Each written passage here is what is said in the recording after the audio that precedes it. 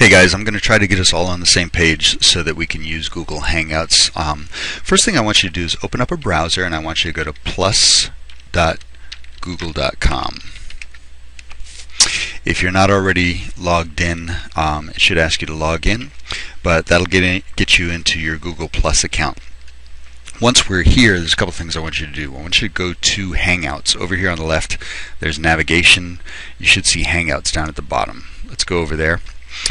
And then in the upper right hand corner, there's a little gear. When you click on that, you should be able to go to your Hangouts settings. So let's go there. Let's make sure that people can send you notifications. So whatever level you're comfortable with, whether it's extended circles, your circles. Extended circles means that people that are in your circles and people that are in their circles can send you notifications. But we need to make sure that people can actually send you notifications. That may have been part of the problem when we tried to do this our first time.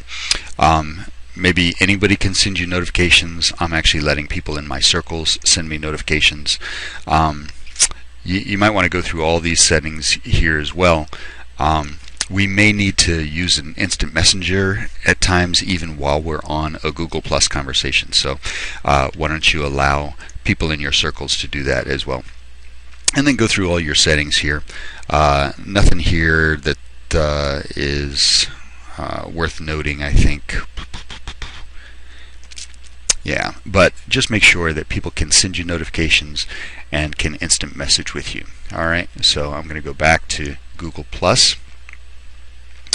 And then in circles, I want to make sure that everybody that's part of the worship leader team is in one of your circles. So an easy thing to do to create a new circle, just drag somebody from your list of contacts into this new circle here. I'm going to suggest that we all create a new circle.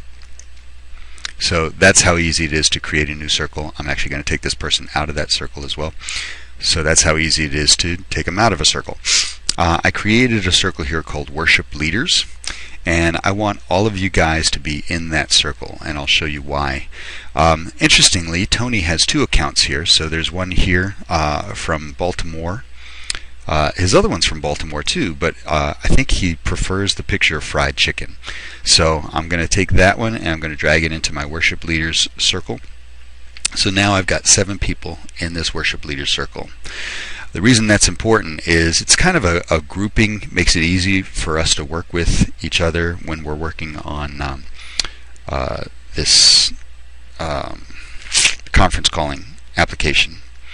So now that that's said and done, hopefully that will get us to the point where we can all communicate with each other using Google+. That's pretty much all you need to do. The reason I made a special worship leaders circle is when I go to Hangouts and I start a new Hangout. Let's say I want to call all of you guys. So let me just kind of squinch this into view.